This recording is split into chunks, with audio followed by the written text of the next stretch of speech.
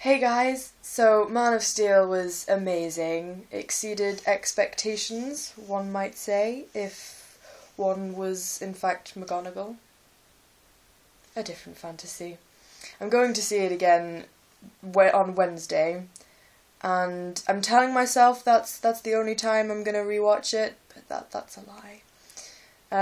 And so today I was on a high from all the Henry Cavill love, and also I went to a local eco-festival thing, and that was cool, and I got my face paint there, and also these bracelets, they're nice, and then I was just thinking about my bracelets and how they're all kind of, pretty and beady and unusual, and that reminded me that I'm going to India in less than a week. And, so I came home and looked at the packing list and things. I need to fit everything into one rucksack. I'm not sure how that's going to work. And yeah, it says, do I have it here? I do. Do bring music or films from your country. Something that can be used to teach a dance or a song to share your culture with other students. If possible, bring non-perishable ethnic food to share. And apart from Kit Kats and brandy, I cannot think of British food to take. Much as I would, like the challenge to sneak fish and chips onto an aeroplane.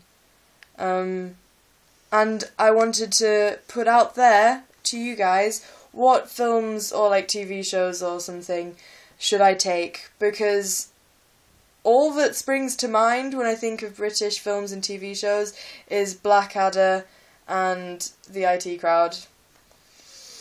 I'm not sure how well those would go down, and I wanted to ask, maybe you guys could leave some suggestions in the comments, and then I thought, make it into a competition. The best one will win Enough Food If campaign bracelet. It's like the one I have, but mine has a little orange if thing, and let's face it, no one likes orange apart from me.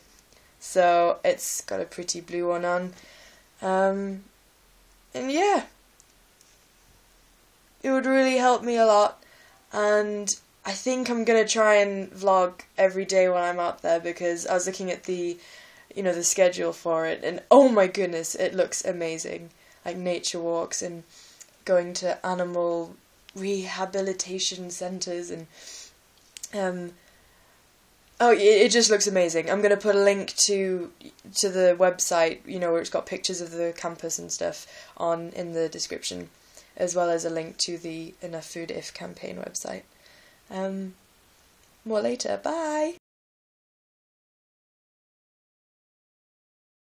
I knew I would forget the most important thing of this weekend. I already had a Superman t-shirt from my friend Caitlin Walton. Thank you so much for that, by the way. Best birthday present ever. And my friend Ruth Bradley lent me her red skirt. So I dressed up as Superman to go and see a Superman film. Nerd win!